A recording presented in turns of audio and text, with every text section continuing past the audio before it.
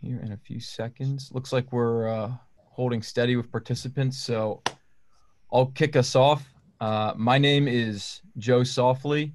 I am on the sales and marketing team at Classical Academic Press, and you are not here to hear me talk today.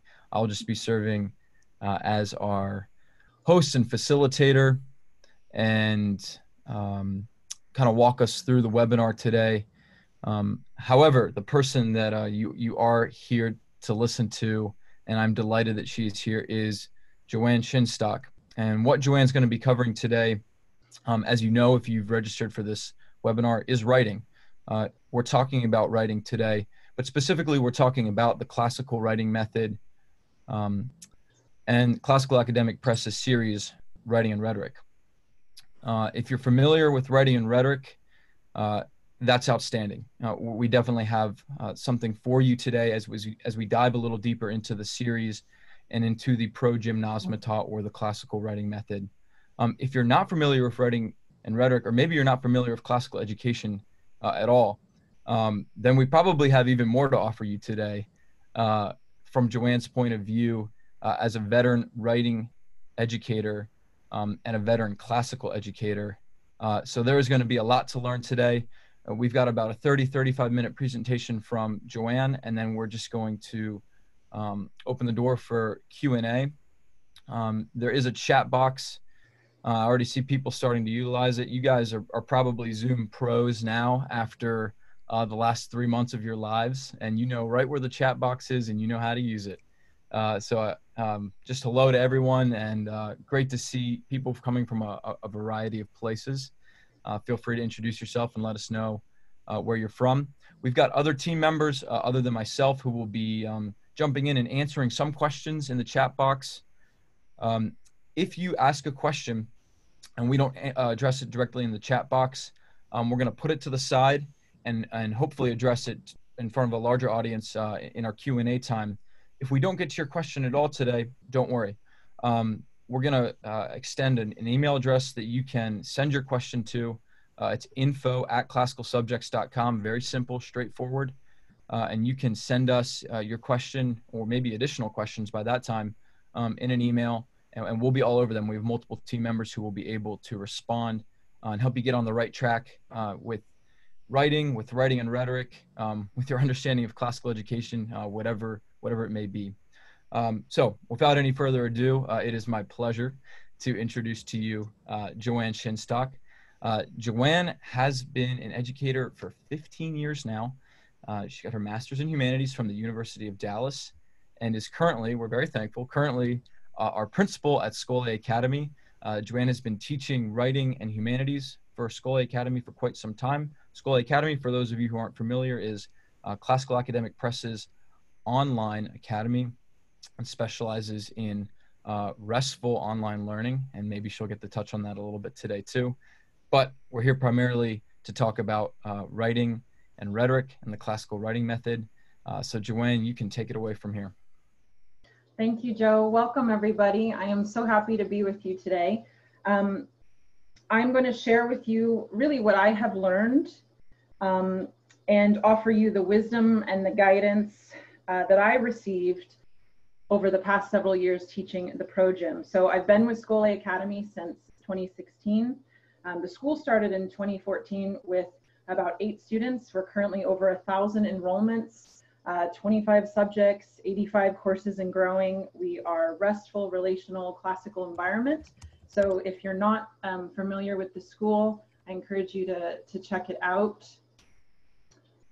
Let me switch my screen here to bring us into what everyone is here today to talk about.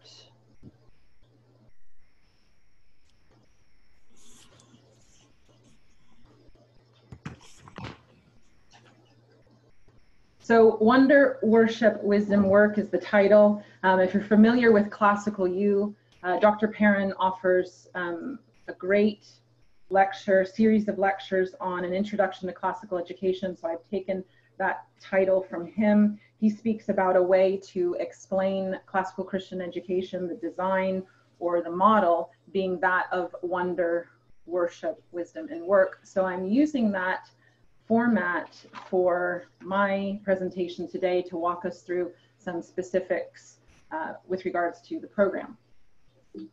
So to start with, I typically begin in prayer with my students. So I'd love to pray with you before we get started. There is one God, and we are his creation. In joy we pray. Eternal glory to you, O Lord. Grant us the gifts of worship and wonder, that we may say eternal glory to you, O Lord. You are the source of all life. Grant us reverence for all that lives. You are the beginning and the end of all that is. Grant us the wisdom to live according to your purposes. May we live the worship we offer you in lives of love and praise, through the same Christ our Lord. Amen. All right, so we're going to be talking about this fancy term here, progymnasmata. For short, we say progym. This is the ancient writing program that taught students the element of rhetoric. So from the Greeks to the Romans, we arrive at this program that would have been taught to young students in ancient times in a grammar school around the age of 10. The progym was the primary method of teaching writing from the ancients through to the Middle Ages and even into modern times. It wasn't obviously until we lost our connection to classical education.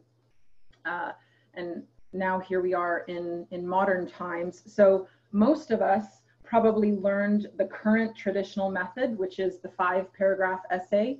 So you know you have an introduction, you have 3 body paragraphs, and a conclusion. And this is a good format. There are good things that we take from this format, but the argument is that the current traditional method lacks attention to content, to substance. So for the Greeks and the Romans of the classical world, writing served rhetoric, the art of persuasive speech. So when I meet my families or my students and they're asking me, how can I tell if this program is working? Or what does the portrait of a graduate look like if my child goes through this series? And I like to share with them these goals. So in a democracy like Athens or in a republic like Rome, rhetoric was the way to enter into public discourse. And I'm constantly paraphrasing this quotation that comes from a rhetorician from Yale, but he said, rhetoric is conceived by Aristotle as the art of giving effectiveness to truth.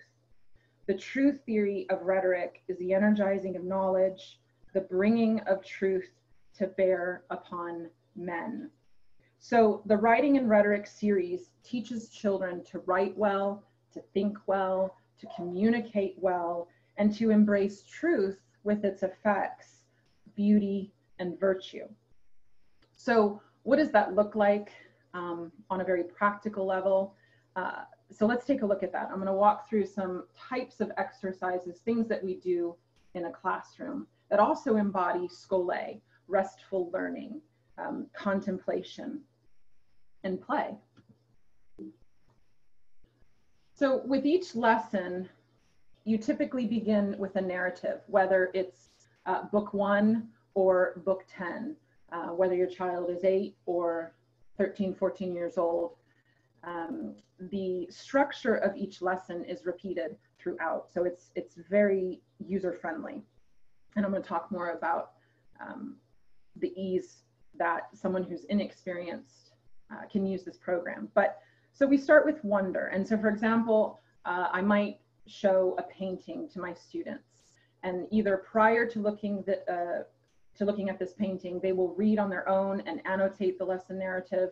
We will read aloud together in class. Parents can read aloud the stories with their children around the kitchen table, and do different forms of annotation to prepare, so that when they come to class or meet mom and dad around the kitchen table, their mind is already full of rich material to help them discuss themes and details in the narrative.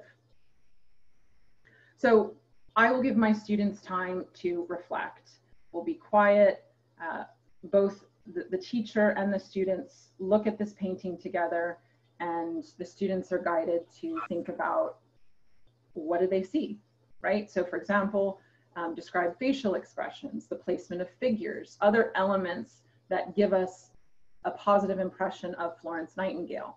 So this particular painting was used with my students when we were writing encomiums. So these are speeches or essays of praise.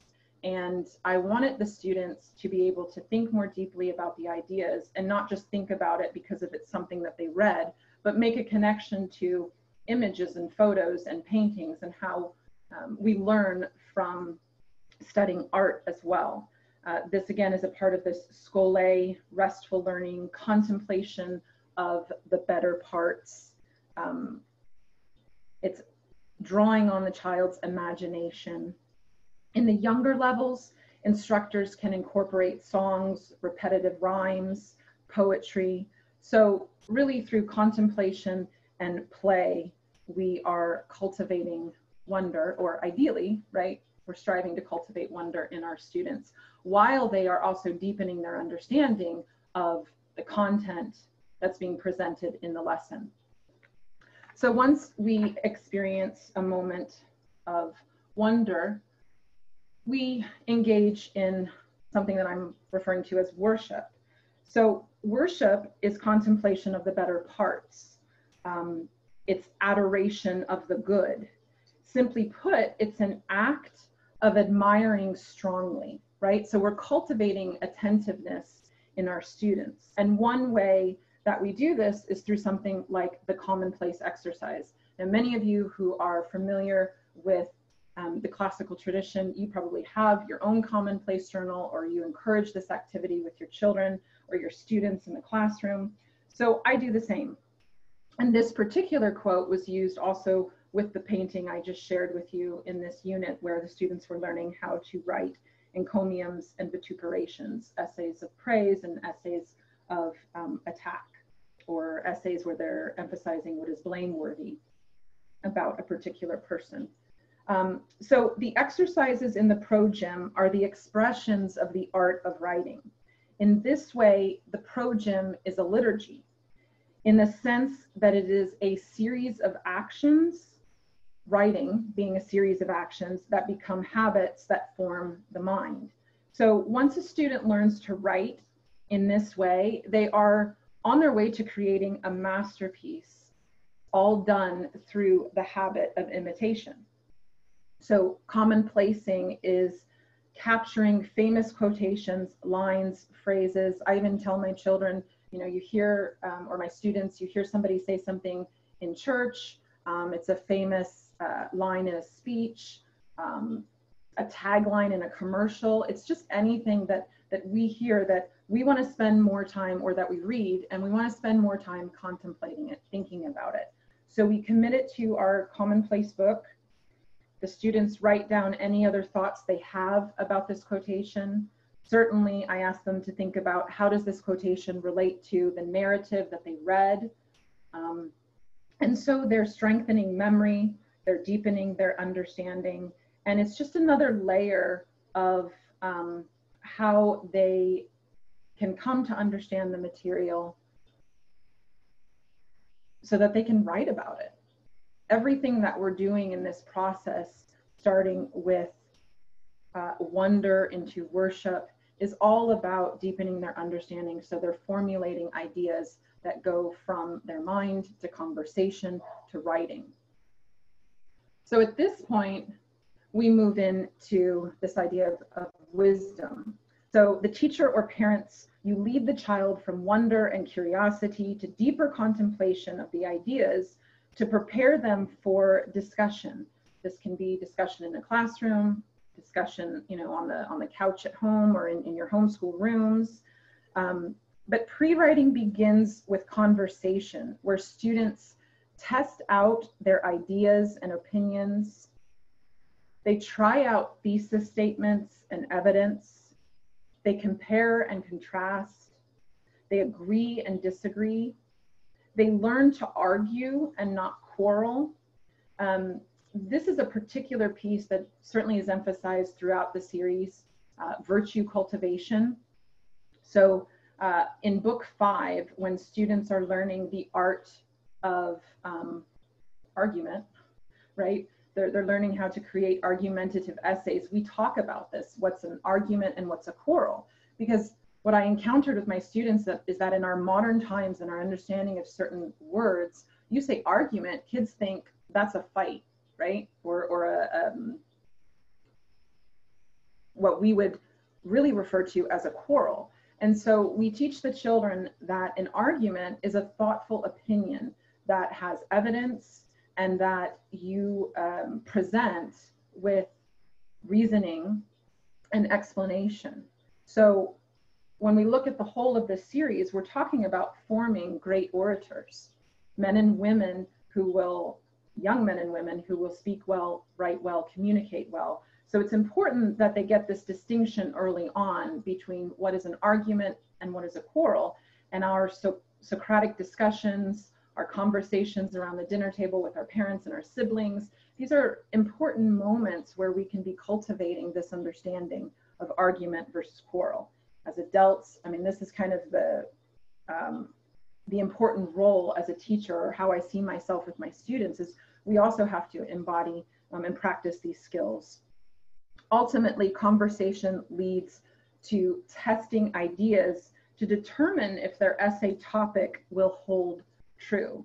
So conversation and discussion is an important piece of this pre-writing time. Once we've done exercises that cultivate wonder, that give us time to admire strongly the better parts, what is good about what we're studying, and then we've discussed and we've had a chance to try out the ideas that we want to write about, we get to work. So currently at our highest level, year 5, book 10, students work to write a thesis essay.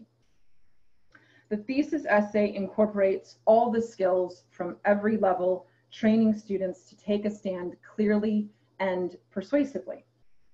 Students at this point learn from Aristotle that rhetorical powers can be used to defend truth and justice.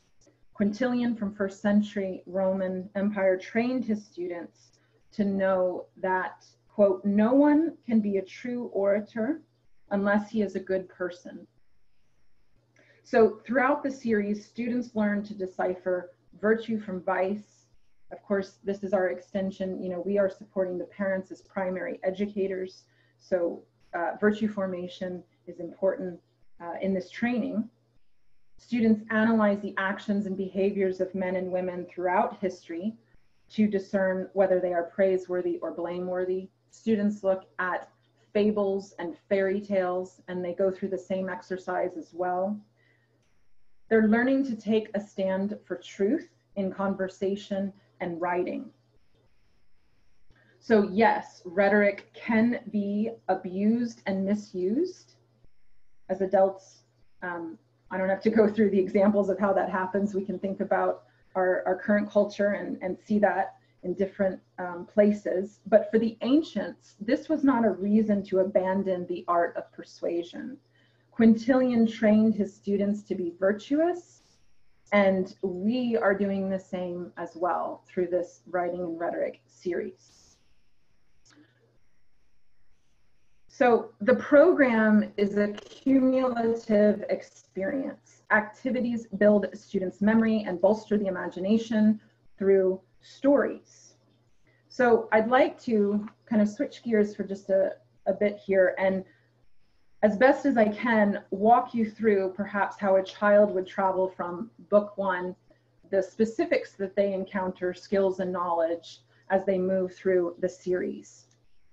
So year 1, Writing and Rhetoric, level 1, covers books 1 and 2. The students gather stories, words, types of sentences to imitate in order to learn to write original stories. Students are building memory and the skill of imitation in order to create clarity and depth later. So there are dictation exercises, there are imitation exercises where they are copying the structure of sentences. There's copiousness exercises where they're given a phrase and they have to keep the meaning of that phrase, but rewrite it, let's say 6 different ways. So they're building vocabulary knowledge, and most importantly, they're learning how to say the same thing in multiple ways. So Writing and Rhetoric 1 introduces description, amplification, dialogue, written narrations, imitation, discussion and writing, reading, and a variety of narratives. From there, a student can travel into Writing and Rhetoric 2. Level 2 covers books 3 and 4. They continue to develop fluent reading skills, strengthening the ability for discussion and narration. This leads them to formal outlining and clarity of thought when they're writing. In Writing and Rhetoric 2, we're laying the groundwork for more formal study of rhetoric later on. With the CREA, they're synthesizing information, they're problem solving, they're making connections between ideas. The CREA takes a wise saying, the wisdom of perhaps someone great in history, and they're writing an essay praising that. From there, they move into book 5, where they're writing an essay praising or attacking a narrative. And then they're moving into book 7, where they are going to praise or attack the actions of a person in history. So you can see at each level there that they're building on the basics for a solid foundation in persuasive writing. So from there, they move to level 3, which is book 5 and 6. They're going to focus on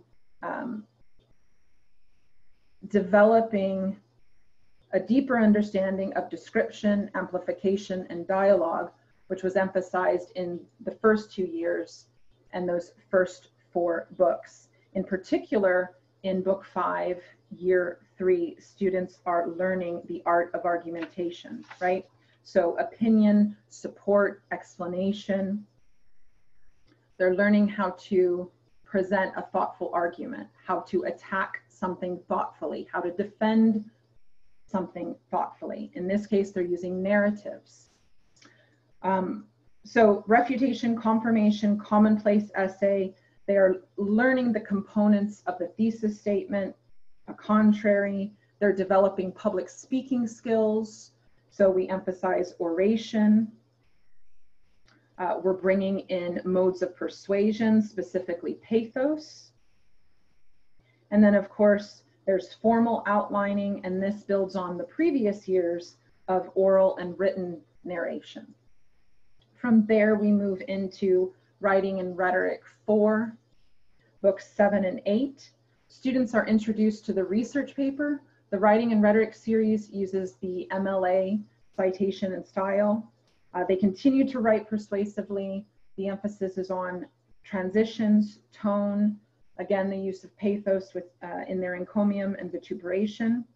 You'll notice in the series that at this point, the rubric starts to change, where initially students are working on content and form, and now you see this piece called style that's been added into the rubric. So children are learning to integrate rhetorical devices, figurative language. It's not the first time they've heard it, but in a formal way, this is the first time now that the rubric reflects it, so that the students know, by using the rubric as a self-assessment tool, they see what is the end picture of the type of essay that they're working towards writing. And I'll talk more about rubrics in just a minute, but at this point, students are being encouraged to make their own revisions by using the rubric. They can even engage in peer editing, proofreading. And so with the formal outlining that's also emphasized here, students again are reinforcing those foundational skills from the earlier years.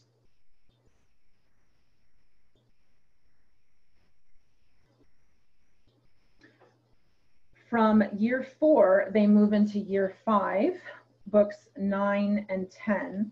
9 reinforces description, vivid language, impersonation, modes of persuasion, figures of reasoning. They're examining the lives of famous people. Students receive examples of great speeches and essays from an eclectic group. My students, we studied Churchill, and these are all within book 9, but Churchill, Jesse Owens, Nellie Bly. So they look at statesmen, athletes, journalists, and they're also using oration at this point to support revision. Book 10, when they're writing their thesis, they're learning to read syntopically to examine ideas and create a complex thesis statement. They are producing a well-crafted persuasive essay by putting together the skills and knowledge acquired in the previous levels. From there, we go to book 11 and 12. So these are still in production, but books 11 and 12 emphasize oration, the masters of oratory. So students study great speeches from the ancients to the moderns. They focus on the 5 canons of rhetoric, the topics of invention. Book 12 talks about declamations being kind of the manners of branches of rhetoric. But students are, at this point, prepared to give speeches. So there's a lot here, and you might be asking yourself, how can I do this when I did not receive a classical education? Perhaps I am not comfortable with teaching writing. I just feel inexperienced. Well, the series is flexible. It's easy to implement. There's teacher editions that provide lesson plans, suggested lesson plans, activities, suggested schedules for flexibility.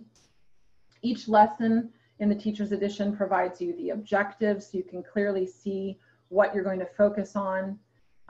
There's very little time required to create what you're going to teach because you have rubrics, answer keys, teacher notes, clearly marked activities. You can see that the exercises and activities can be differentiated based upon ages and skill levels. I want to take a moment and just pause on that one point and share with you a story. So last year I had a class that was a pretty big mix. We had a high school student all the way down to upper elementary school, and we were talking about refutation confirmation. And so in that particular book, we read pretty easy stories, basic stories. One of the stories we were reading is called the Micmac story, and it's a Native American version of Cinderella. So we all know the story of Cinderella. And so the students had to read this story, and they had to decide whether they were going to attack it or praise it. And they had specific lines of defense and specific lines of attack. So they had to decide, am I going to talk about something that's either, believable, probable, possible, or clear, or if I'm attacking it, I'm talking about something that's unclear or improbable or impossible or unbelievable. And so you might ask, how do I do this when you have, let's say, a 5th grader and a 10th grader? And it turned into this wonderful experience where students are reading the story, but then they can take the story and the structure of the essay, the requirement, into very different directions. For example, the high school student decided to write a confirmation where she was praising Cinderella for her virtue, for her patience in suffering. So it became this pretty beautiful, well thought out paper. It's a 4-paragraph essay, so it's not a long paper, but she was talking about the virtue of Cinderella and what we can learn from someone who encounters difficulties, suffers in patience. And so she showed me that she understood the content and the form and the structure. And she then shared with the students, because we have our students read the essays, and I encourage that at home as well, that students should be reading their essays out loud through the draft process, but even when they're finished. but she could share then with the students her level of understanding, and it just opens their world into looking at stories perhaps in ways they hadn't thought about. Now, the fifth grader, he also presented a good essay that demonstrated he understood content and form and structure. Now, obviously, he didn't have that deeper dive into the story, but that's okay. So students with different maturity levels, different understanding, they are still able to approach the same story, the same content, and their experience is well worth it. And so, again, we talk about rich discussion, creative group activities, fun and imaginative opportunities where they can incorporate creative writing through storytelling. Many of the younger students do this, where they'll have a paragraph from a story, but they have to embellish it with dialogue. So I know many times creative writing, perhaps you feel, gets left out. There's opportunity for that. But we are always providing the students with rich material to think about. So they're never starting with a blank slate. So hopefully that gives you some indication and a lot of ideas to think about. But starting with Fable, we cultivate wonder with our students to where learning is engaging and challenging. Students typically from grade 3 through grade 9 will enter this program. They learn to love writing and they develop skills for more formal study of rhetoric later on. So at this point, I'd love to do questions, and I'll stop sharing my screen.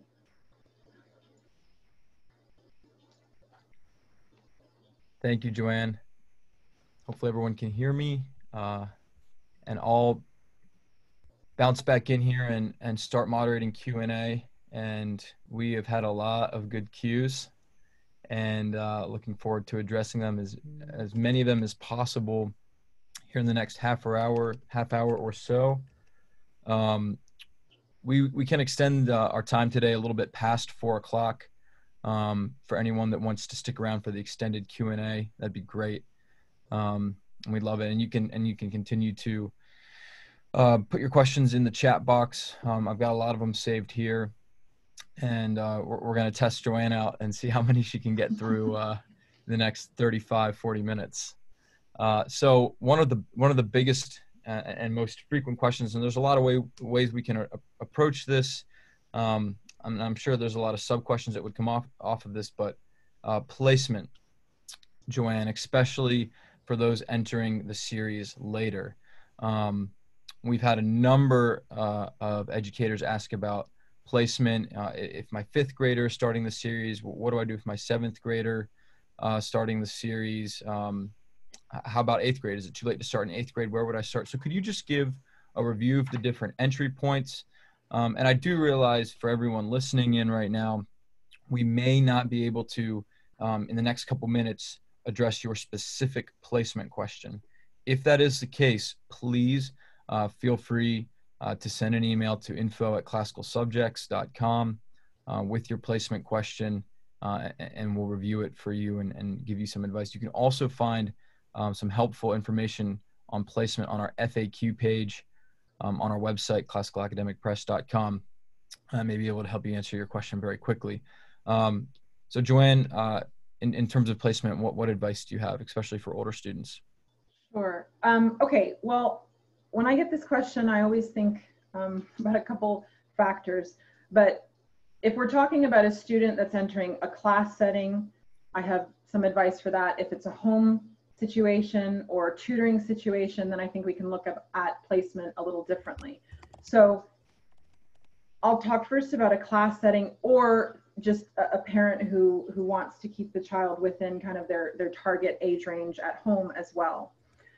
What I say is that students who are older, who are new to the program, they're not experienced, but they have been considered a good reader. And what I mean by that is that, for instance, we go back to that modern idea of the composition where you have 5 paragraphs, an introduction, 3 body paragraphs, and a conclusion. If they can produce that essay with success, so they're demonstrating good grammar, good organization of thought, good paragraph structure. You see that they understand a topic sentence. They can provide example with reasoning. It's an essay that's cohesive, right? If they are able to do that and they are 7th graders, I would put them in year 4. If they're older and advanced, you could even consider year 5. And I say that because when an older student who is a good writer, meaning they understand what an organized essay looks like, they can produce an organized essay, a cohesive paragraph. Book 5 takes the students through many of those foundational elements that are introduced from book 1 moving forward. So they get into description, they get into the confirmation paragraph, they get into the refutation paragraph. Now, it's not a unit of study, so you might find that an older student who's had success at writing, but they're new to the ProGym, they could need some additional time and support as they're starting book, or it's year 5, book 9, which is the description impersonation. You might find that they need some support, but they will be walked through those foundational skills. So I hope I didn't confuse that. When they are a successful writer and they're 7th grade, start year 4, which is book 7 and 8. If they're advanced, you can consider putting them in year 5. So meaning they're 8th graders, 9th graders, and they've had success in writing, you can start them year 5, book 9 and 10. Now, having said all that, for my homeschooling community, if you have the time and you have the flexibility, I really encourage going back to book 1. And the reason why I say that, there is this great, I think it was a podcast or a radio interview with Paul Kortepeter, and he talked about this very thing. And he said, starting with Fable resets learning, it challenges the student, and they gain confidence by going backwards through really interesting material. And this is what I was saying when I gave that example about the high schooler who wrote the essay on Cinderella. We might think, initially a high school student would not have interest in fairy tales and children's stories, or what we think, are children's stories, although in the classical tradition, we know the fables are for everyone and fairy tales are for everyone. But by taking an older student who could be a struggling writer back to the beginning, helps to reset that love of learning, and to bolster their interest, right? Like strengthen their interest in writing. Perhaps they had a bad experience in writing, and so they think, I usually find this, myself included as a child, we think we're a bad writer. We're just inexperienced, right? So I like to use those terms with my students. It's not about being a good writer, a bad writer. It's about being an experienced writer versus an inexperienced writer. And so hopefully that helps. Sometimes a bad or a negative stigma that older students can have if we are wanting to start them at level 1, right? They think, well, I'm 14 years old, I shouldn't be in level 1. So if you have that conversation with them and say, look, this is about becoming an experienced writer. If you're tutoring one-on-one, if you're working with your child at home, you have that flexibility. So as you go through the books, once they master that material, move on. You don't have to go through the entire book. It's not about finishing the book, it's about mastering the material. So if you feel that they have mastered those objectives, then move into book 2. Look at, and each chapter at the beginning gives you, in the teacher's edition, a box of those lesson objectives. And so you can see right from the beginning, this is what this lesson is going to cover. And so you can decide, your child the best. These are the objectives we have to cover. This is where he or she is struggling. Go spend the time and go through it, but be flexible. So in a class setting, I can understand where you would want to get them in with their peer group. Maybe if even in a home setting, you realize you only have so many years, you want to make sure you can cover material. Again, go back to those references I made. But if you have the time and you have the flexibility, then consider starting with book 1 and going from there. Now, if you have an older student who is a struggling writer, but for whatever the reason is, you don't want to start with book 1, or they're getting into a class setting, I would look at starting year 3, book 5. And my recommendation there is because you are starting off with the argumentative essay, which really is the start of that transition in the series from imitation to having to start to build your own ideas. And so students need to learn how to present an opinion, how to present evidence, how to give reasoning. And if they miss that as a struggling writer, if they miss that year 3, book 5, then I see the difference with my students when I get them in year 4 or year 5 and they miss that critical piece, learning the argumentative essay. Hope that answers that question. Thanks, Joanne. I think it's a very comprehensive questions. And like I said, there's a lot of different angles off of this question. If you feel like Joanne did answer your placement question, outstanding. If not, like I mentioned, send us an email, or you can reach out to us via direct message on Twitter, Facebook, Instagram, and we'll have someone address your question there. Another question that we've seen repeated a couple times is comparing, and maybe not spend too much time on this, because I'm sure that we could go all day on comparing our curriculum, Writing and Rhetoric, versus other classical writing curriculums. But a few that have been mentioned frequently are Lost Tools of Writing, IEW, of course. I know there's probably many on here right now who are familiar with IEW, and Memoria Press's composition curriculum. So, Joanne, maybe you could say, in particular, what sets Writing and Rhetoric apart from other classical writing curriculum? What is the key feature that really makes Writing and Rhetoric stand alone and stand apart from some of the others that I've just mentioned?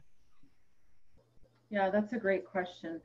From my conversations that I've had with families and parents who have tried these other programs, they've been with Writing and Rhetoric, they've left, they go and they are working on these other programs, and then they come back.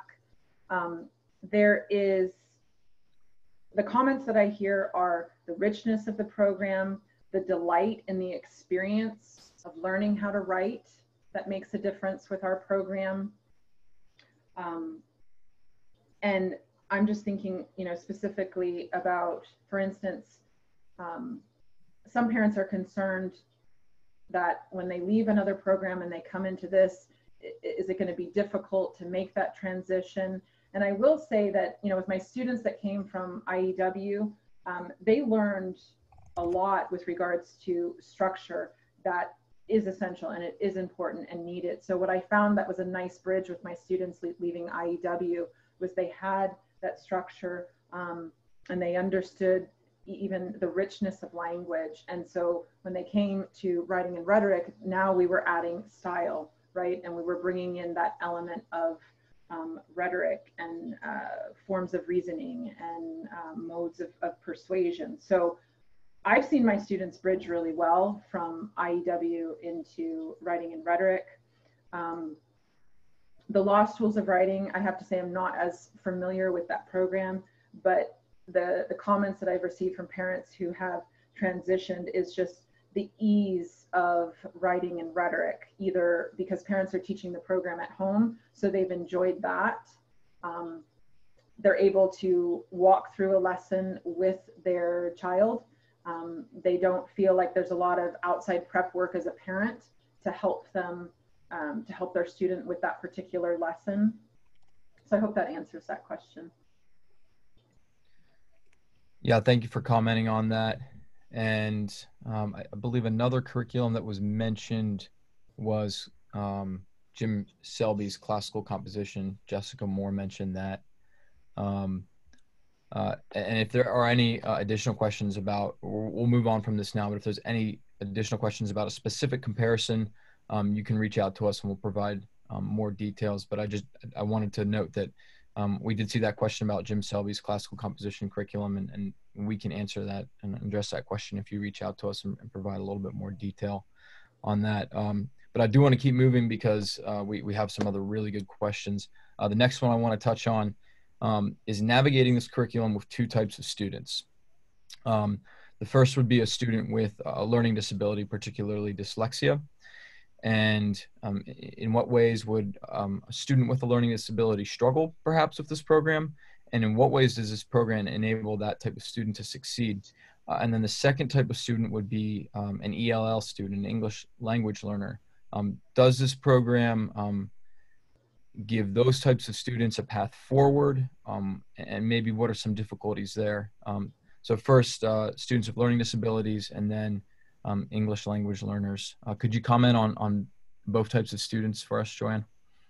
Yeah, I'll talk about the experience I've had with students. I will have to say I am not a special educator. That's not my field. I'm not trained. I wish we had one of our representatives from our Center for Learning Differences, because they probably could speak really well about kind of how we would work with students with dyslexia, or parents can do that as well, and ELL. But I will say, so for example, and I'm just thinking of some of the exercises where there's a lot of repetition, the copiousness exercises where students are given examples of sentences, and it's not paragraphs. So it's very manageable work. So there are sentences that they have to imitate, and they're either imitating them for grammar reasons. So for example, they'll be given a sentence and it'll have like a series of adjectives, 3 adjectives that you need to incorporate in this sentence. So then the student has to write 6 more examples of a sentence using different language, but must incorporate 3, or different vocabulary, but must incorporate 3 adjectives. So I feel like repetition, especially with our language learners, that repetition helps reinforce the language. I also think models and breaking it down helps a lot of our students. I worked with a student over this past year, and the structure in Writing and Rhetoric, according to the mom, is what helped this particular child with his learning differences. So the best I can say to that is I do think that the layout of the lesson allows the parent to modify and accommodate, and allows the teacher to modify and accommodate the student's needs easily.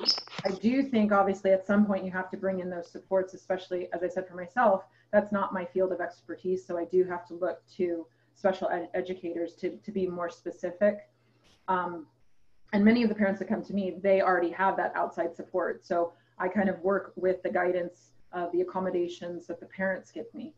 But back to the series itself, I think that the layout and the ease that's already there makes it possible for the parent who knows what the child needs as far as that accommodation or modification. And then you can look at the program as it is and make that adjustment easily. That's been my experience as a teacher.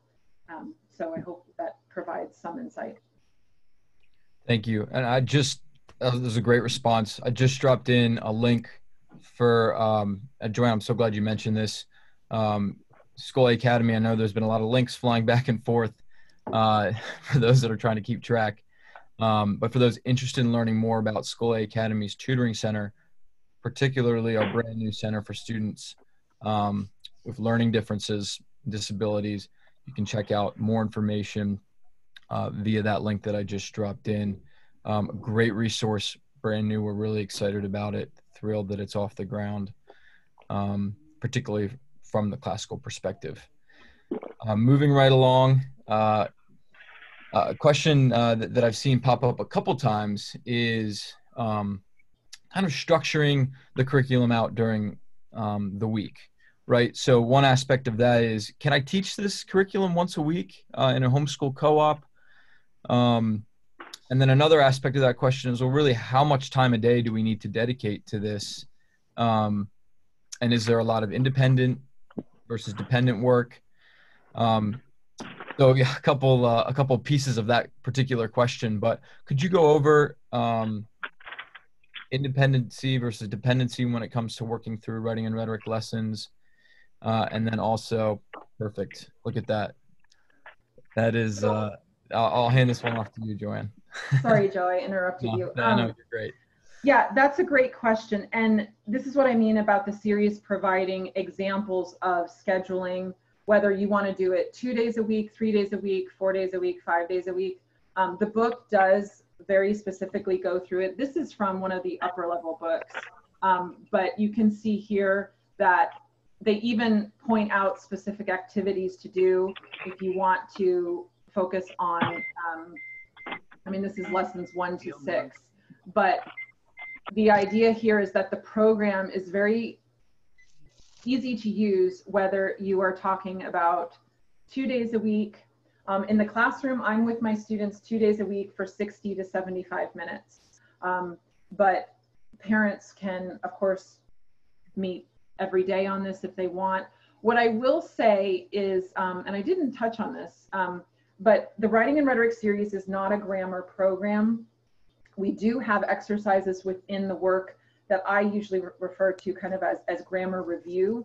So it is important, especially with our younger students, that they are working on a grammar program while they are studying writing. I encourage and explain to the parents not to pick a grammar program that's heavy in writing. And then I would just alternate. So do a day for writing and rhetoric, do a day for grammar. But whatever grammar program you choose, ideally it's not heavy writing because clearly you're already getting the writing. Now, as far as some types of exercises that can be done independently or that need to be done with a parent or in a group, certainly with our older students, reading the lesson narratives can be done independently.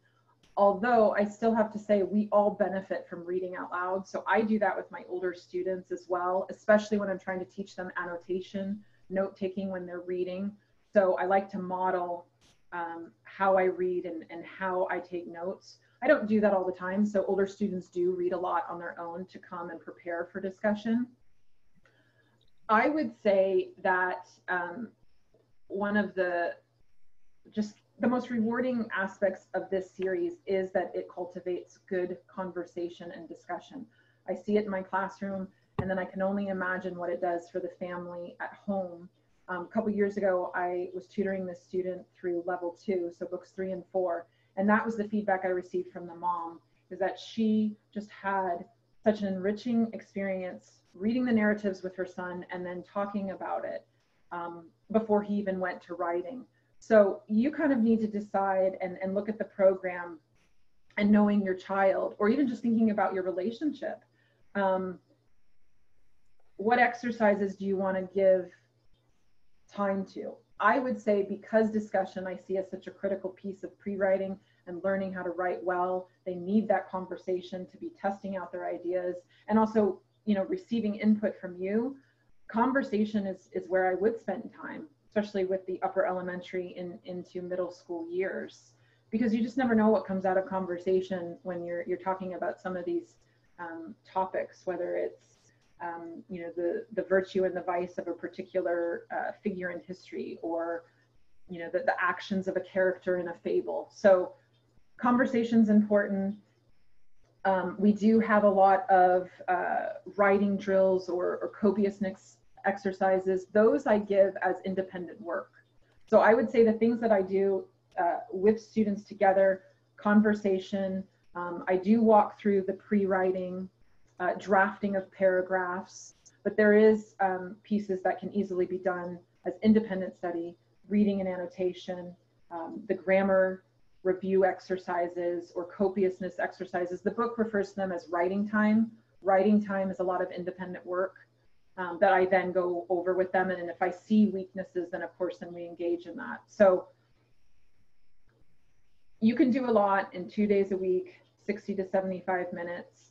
But you also, with conversation, you can find, I mean, I will devote 1 entire hour to Socratic discussion, and that's what we do for the day. So when you get into the book, you know your child, you see what has to be accomplished and decide, you know, what exercises would be the most rewarding for you and your child together, and approach the learning that way. And I think you'll find a rhythm. Thank you. Yeah, I'm glad you touched on Socratic discussion as well, because that conversational element was a question that popped up a couple of times too, and a very important one, right? It is one of the key features of this method and what this textbook emphasizes. So thanks for touching on that. Next one I have for you, Joanne, this is a great one, and another one that we could probably have a whole separate webinar on. Maybe we will one day soon. But can you just outline, why are these classical writing curriculums popping up all over the place now? What's wrong with the modern method of teaching writing? Why are we going back to the classical method? So if you could maybe state one or two of the main differences between the classical writing method and the modern methods of teaching writing, and why students and educators, really we insist that they open their eyes to the classical writing method versus the modern method. And then also, if you're a member of a school and you have teachers switching over from teaching the modern writing method to the classical writing method, how do they assimilate to the text? How can they be brought up to speed? What that process would look like? That's a great question, and you're right. Absolutely. That could be an entire presentation all on its own, a series of presentations, truly. Okay, so when you asked me that question, two things came to my mind immediately: ordered thinking and self-control. So why does this program matter? Why is this ancient writing system important for today? And through experience, this is what I have come to discover. Our children, and adults included, because I put myself in this group, I became a better writer when I encountered the ProGym, when I had, of course, to teach this to my students. And mothers and fathers and educators, we know that experience. We become better students when we are teachers as well. But writing and rhetoric helps our students to order their thinking, not just for writing, but for conversation. And you don't get that necessarily when we're talking about the modern system of writing. And remember, I mentioned that in the beginning of the lecture, that the argument was content was missing. So we can look at essay topics from modern exams and see essay topics that kind of take us all over the map. Some that are valuable, and I think some topics that aren't valuable, perhaps not even appropriate. But having said that, this writing system helps our children to order their thinking, but it also fills their mind with great stories, rich stories in imaginative, from imaginative books, but also, expository essays, biographies. So they're learning, their minds are full of rich content, but the way that they're then taken through these different exercises, learning argumentation, learning how to order their thinking, again, that difference between argument and quarrel, that's not something that's emphasized, I feel, in our modern program, but it is emphasized in writing and rhetoric. The virtue piece is critical as well, because remember, the big picture of this program is that we're training orators, good people, to speak about the truth and defend the truth. And this system teaches self-control, it teaches discernment. And how does it do that? Well, I give my students the rubric and I say, this is your tool. This is not just something I use, that once you give me something that you've written, I take the rubric, I grade it, and you get this score or you get this mark, and then you just put it away. By the time a student hands me an essay, they should have already gone through that rubric, so they can tell me, I have in my essay what's in this rubric. Now, the quality is something different, right? The level of mastery, they do need the teacher, the parent, to assess that, but they should be able to say, yes, I have an analogy here, or I have my example, and I have my explanation, right? All of these pieces, a thesis statement. They can use the rubric in that way, and they should. So by using the rubric as their self-assessment, they're training themselves to make good judgments. And therein is that discernment piece, right? We're taking them from being an inexperienced writer to an experienced writer. And self-control, meaning the patience to walk through the steps, the the process, use the rubric. It builds good judgment and discernment.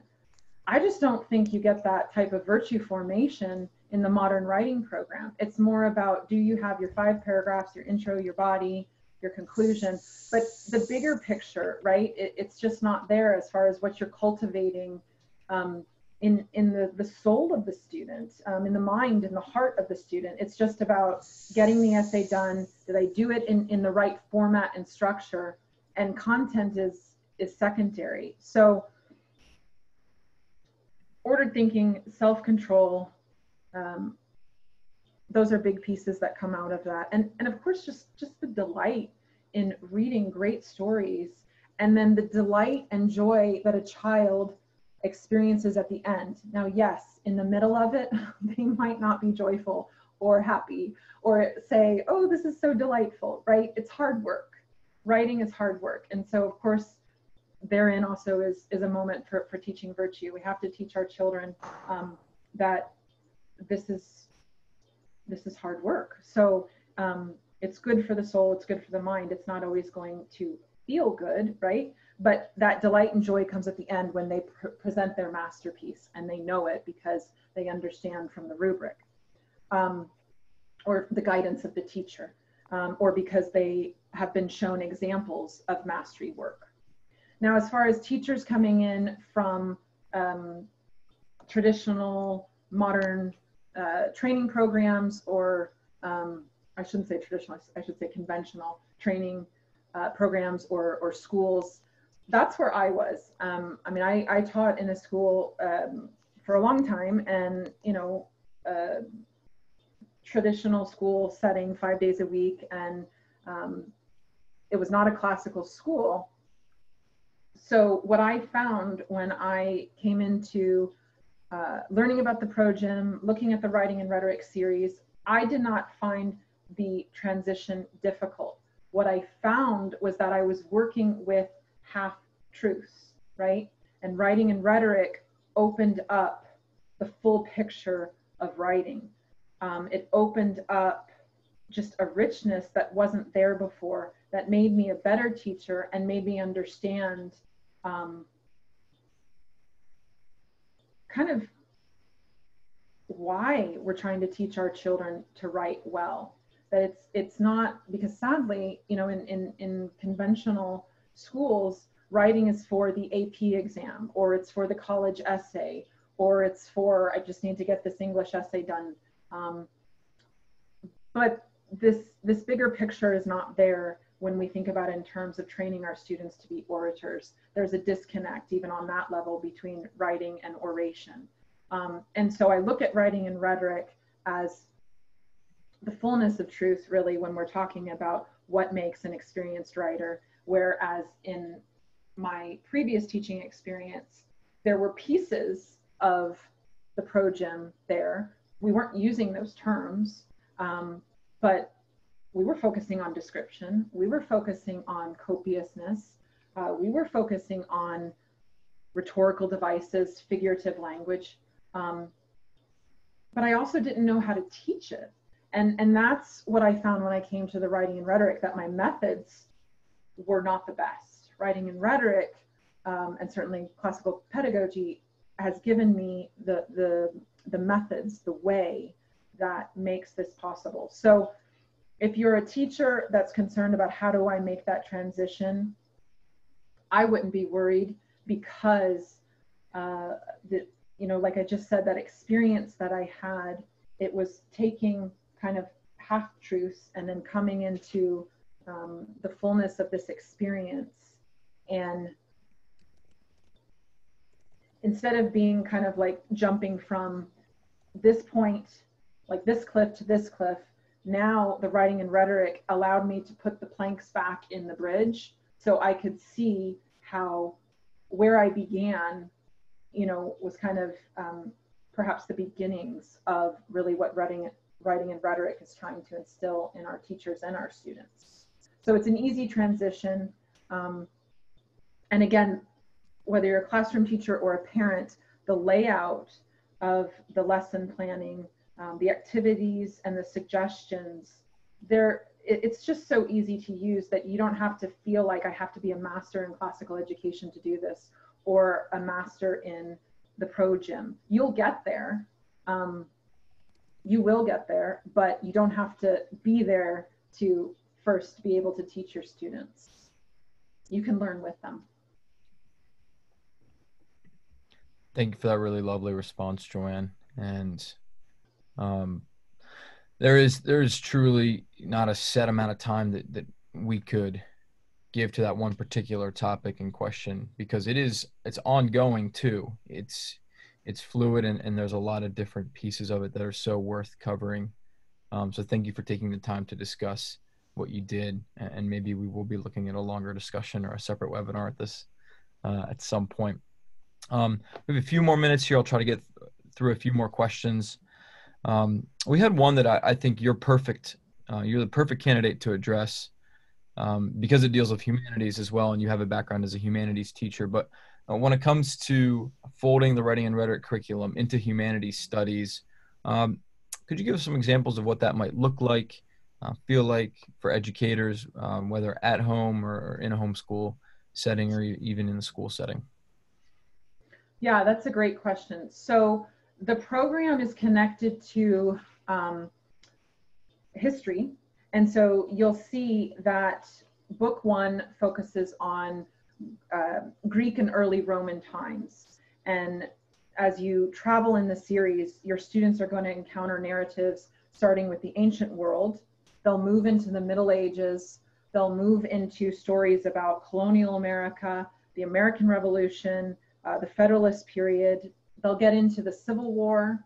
They'll get into the Wild West, the Gilded Age, the Depression, the Great Depression, and then of course the books that are the final years of the program. They're getting into the 20th century. So it is very easy, doable to start to connect the writing units into particular history units that you might have laid out for your family.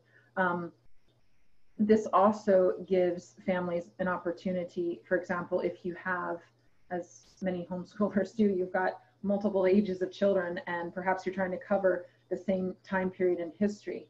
So the narratives will allow you to do that, and then you can differentiate the activity or the writing assignment. So everyone reads the same story, let's say, but then you might require, your second or your third grader to do a particular dictation exercise, right? And then the high schooler might be writing an encomium. So there's a lot of ways to move beyond the text, right? I mean, you can use the text as your guide as a homeschooling parent, knowing that they're connected to these units, and it's full of just rich stories, and you can use those, but then you can be creative and kind of pick and choose the activities that you want to do. So as far as bridging writing and history and literature, it's all there for you. You can do that. Don't feel that you're kind of bound to a lesson and what's there. You can certainly be flexible and move out of that. I hope that answers that question. Thanks, Joanne. I'll ask this one as well. And I don't believe we covered this earlier, but the process of drafting and creating drafts, there's not a lot of apparent space in the textbook for that. So how is drafting incorporated, and what is the role of drafting when it comes to the Writing and Rhetoric series in particular? Okay, yeah, that's a great question. I do spend a lot of time with my students. I call them the pre-writing prompts, but when you're looking at a particular chapter, you'll see, and this is when the students start writing the essays, whether it's the CREA or the refutation, the encomium, and certainly on into the thesis. But you're given very clear guidelines for what goes in the introduction, what goes into paragraph 1, paragraph 2. So I do spend a lot of time going through that with my students. So I tell my students we're doing a pre-writing workshop, and that's what we do. I walk them through. I want them to share their brainstorming with me. So we'll do notes together, and I give them a lot of flexibility for their pre-writing. Some students want to write complete sentences, they do that. Some students want to do bullets, mind maps, trying to think of some of the other ways that they do it. Oh, the formal outline. So I give them a lot of flexibility when they're doing the pre-writing. And then I have them go home, take their pre-writing and their rubric, and now they have to start putting that information into formal paragraphs. Then they bring that back and they read their essays out loud. That's a part of the drafting process. They read their essays to their peers. You can read their essay, you know, to the parent. And I want them to hear, I mean, that's why that oration is a part of the drafting process, because when we read it out loud, we can hear our mistakes, we can see our mistakes. And so, or we can hear that that's not quite the way we wanted to say it, or maybe we're missing some important details or reasoning. So I would say that's the two places where I spend the most time: conversation and then drafting, going through those pre-writing prompts, and then having the students read out loud their draft, and then they go back again and they revise, and then of course they present their final. I hope that answers that question as far as how to approach the drafting. Thank you. And the last question, this one just popped up, and I think it's a great one to close on, and maybe give us. Can I just pause for 1 second, Joe? And I just saw a mom pop up a question. All in a week? No. So I know it sounds like a lot. However, remember, pacing is flexible. There are weeks where I realize we need more time, so we take it. We spend 2 weeks if we need it, right? Do that. So you're not bound to a timetable. And I think I said it early on, it's not about finishing the book, it's about mastery of the objectives, right? I know teachers in a classroom sometimes we're bound to certain rules and timetables. All I could say to that is, you know, maybe encourage your administrators to rethink that approach. But parents at home, you obviously have all the flexibility. So slow down, make changes as you need to. I just wanted to say that. Thank you. I think I could hear Christy's sigh of relief through the Zoom call. Yeah. Great follow-up question, Christy. Thank you for asking it. And then I'll jump into this question from Angel. Angel, thank you for asking this. Creative writing is a term that is thrown around a lot. How would you define creative writing, Joanne? And how do we approach creative writing from a classical perspective? Is it frowned upon? And if it isn't, how can we encourage it and establish it? So this is my advice, and I only say this because this is what I've learned from other people. So I think other teachers and educator, you know, masters in this field have taught me this. Creative writing is tricky because so many times we'll say to students, well, it's creative writing, just write something, but they don't have anything in their mind, right? Like they don't have the content, they don't have the substance to write. So you need to provide that substance. The student needs to be able to experience good content, right? So reading good stories. Those are the examples of great writing that the students learn from. So you'll notice in the series, when they're doing what I would say are creative writing activities, and this is with the younger students. So years 1 and 2, probably somewhere, you know, grade 3 to the start of grade 5, end of grade 4, they are provided excerpts of stories that are already written, right? And the exercises are then, they need to add dialogue. So they look at just a paragraph that's full of description, and they have to decide, okay, if these characters start to have a conversation, what are they going to say? So now they add dialogue. Or it's a paragraph with description, but I want them to add, right, to amplify the paragraph. So they're going to add description. So they're storytelling and they're writing, and it's creative, right? They're adding their original ideas to it, but they're given something to start with. They're not just told, go write a story or go write a poem. They can do that later, and they should, but they first need to be given structure and an idea of what a story looks like, or what good dialogue is, or what good description is. So that's what I would say in the classical tradition when we talk about creative writing. They have to understand structure, they have to understand form, they need good content. So show them, you know, what good dialogue looks like. Show them what a good descriptive paragraph looks like. One year I did this with my students where I just asked them, if you're reading a book and you just love the paragraph because it has, you know, engaging dialogue or vivid imagery, bring it to class and let's read it. Let's hear it out loud. So it's those types of moments that are, I think, preparing and training the child to be potentially a great writer of imaginative, you know, pieces. So that's the advice that was given to me. That's what I've done with my students, and I have found that it works. I see it in the Writing and Rhetoric series with the little ones. We do it as well even in year 5 when we're talking about description. They read examples of descriptions. One in particular, the soldier was retelling the Christmas story, right? I think all of us are familiar with it, but in World War I, when supposedly they stopped fighting and then they celebrated Christmas. So there was a soldier who retold the story. And I gave that story to the children. They had to read it, and then they had to imitate the style of this writer and retell a favorite memory of theirs. So they're telling a story, but they're imitating the style of a particular writer.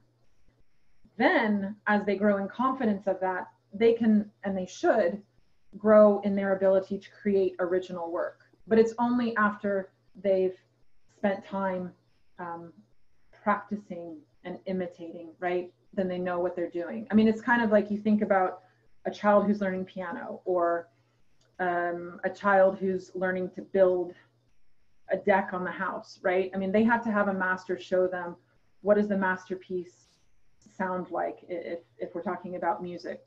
What does it look like? And I'm not a builder, so I'm not even going to try to come up with terminology, but what does, you know, what are the tools and the skills and the math that you need to build something well? You have to walk them through that and show them that, and then they can go off and be creative and build and make on their own. So that's how I look at creative writing in a classical tradition. Thank you very much, Joanne. All right, everyone. I have a few resources to show you quickly. For those that have stuck around with us for this whole time, you guys are invested. You're excited from what I see in the chat box, and that just thrills and motivates us too, Scholé Academy and Classical Academic Press, because we feed off of your enthusiasm when it comes to creating this material, to improving this material, and in terms of our online courses, in finding the right teachers and creating the right dynamic to help your students succeed. So thank you for the feedback that you've offered and the questions that you've offered today. We truly are the ones who should be thanking you for investing in the classical, the recovery of classical education, and for teaming up with this in this regard. So like I mentioned, resources very quickly. I want to point out 4 of them to you. I'll go through these quickly if you want to hang in and explore these more on your own. I actually don't know if I can screen share. Joanne, do you know if you can enable screen sharing for me? Yes. You are the host at the moment. If not, I will have to just drop in some links. You should be able to do it. You've done it. Thank you. Sure. All right. I'll screen share here. Okay, so the first thing I want to point out, on our website, Classical Academic Press, if you go to resources, you'll see FAQs there. We mentioned that before, but product lines, you'll see all of our series right here, all the way at the bottom, alphabetical order, Writing and Rhetoric. Okay, from this hub, you can view any product in the series from any of our books. But what I really want to show you is, if you go to the product page, so here just simply having Writing and Rhetoric Book 1, our Fable program. See the description. This is support tab is what I want to point out. And there's some great resources on the support tab. for every book in the series that you can access very easily. View the PDFs for rubrics, scope and sequence, suggested schedule. And then also at the top of every page, you'll see a product image. If you click on that image, it'll open up a PDF sampler from the book. Now, I just opened it up in Safari to show you all that it takes a lot longer in Safari than Chrome. I completely forgot that it doesn't work as well in Safari. So learn from me. If you're going to open it up and explore our sample content from the Writing and Rhetoric books, do it on Chrome or Firefox, not Safari. Second resource I want to show you is on our YouTube channel. This is a great one, and it often flies under the radar. But if you love learning through videos, head on over to our YouTube channel, Classical Academic Press on YouTube. If you're on our homepage, you can access it via home or playlists. If you go down to Writing and Rhetoric, you will see a full library. I think we have over 50 Writing and Rhetoric videos, maybe a little bit off that exact number, 52. There you go. And those videos are from 2 Writing and Rhetoric educators, one at Oaks Academy in Indianapolis, and another at the Geneva School in Florida. And there's also videos from the author himself, Paul Kortepeter. And the videos are short and sweet. Most of them are between 1 minute and 3 minutes long. It'll give you a lot of great insight on the series. So the Writing and Rhetoric playlist on YouTube, definitely a resource worth checking out. And then the final resources, Joanne did not know I was going to do this, but the Scholé Academy blog, there's some great blog pieces on here, including Prudence in Writing by Joanne. And then a little further down, you'll see this post by Krista Sethman, Giving Form to Lofty Ideas, Writing Prompts for Your Students, also worth checking out on the Scholé Academy blog. And while we're here on Scholé Academy, also refer back to our courses. If you go to all courses, you can view our writing options for lower school and then for middle school as well, up to Writing and Rhetoric Year 5. And finally, last but not least, Classical Insights back at classicalacademicpress.com. I won't go digging for specific blogs right now, but there are additional blogs and podcasts on insights about writing and rhetoric and about the classical writing method if you want to do some more digging. Another great place to find some treasure on classical writing. So that is my last piece for everyone.